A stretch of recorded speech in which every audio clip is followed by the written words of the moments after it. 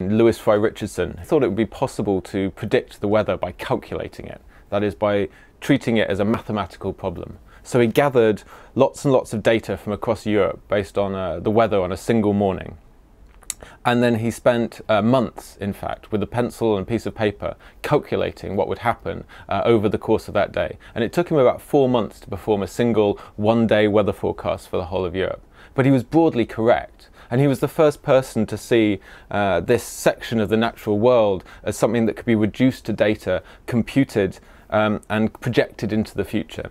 And that's kind of what we've based a huge amount of 20th century thought on. It's what I would call computational thinking. This belief that the world can be reduced to data, can be modelled, can be completely understood. It descends from the Enlightenment, the belief that if we could only know more about the world, we'd have more control over it. Unfortunately, it seems increasingly apparent that that belief is failing.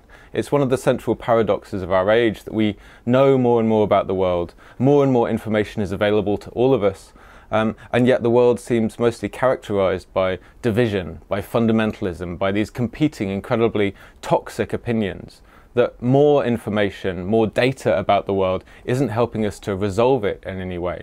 And you can see this even in the weather, in that thing that Lewis Fry Richardson first calculated, turned into something that was computable, because even our weather predictions are starting to fail us now.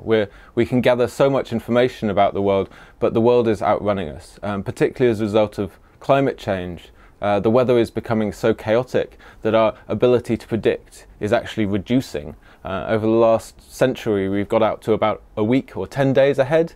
That horizon is now coming back towards us. So we face a future in which we have ever more data about the world, and yet we know ever less about it. And that is a core character of a new dark age.